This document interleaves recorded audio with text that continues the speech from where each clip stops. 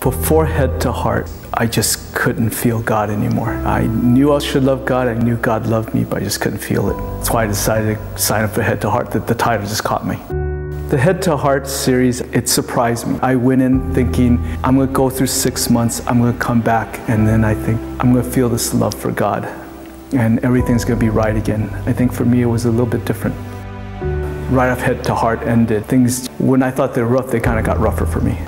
Shortly after that, my mom was diagnosed with cancer, and the doctor told us, if you don't do anything, your mom has about 3 weeks. We got about 6 months out of that.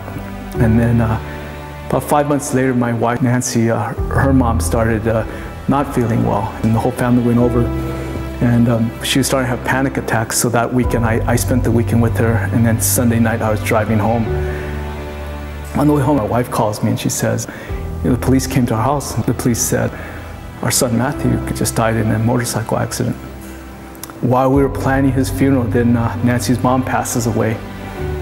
And then to kind of top it all off, it was in the middle of all that, our dog gets sick and we have to put our dog down. And I remember texting my friend saying, for a while I felt like Job.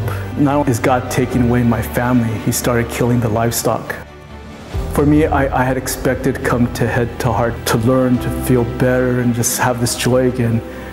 But I think what it did for me was it prepared me for something that I didn't know was coming.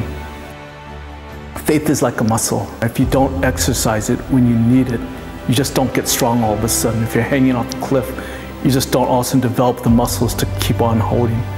And I think for me, the 6 months of Head to Heart, without me knowing it, they prepared me for something that I didn't know was going to come.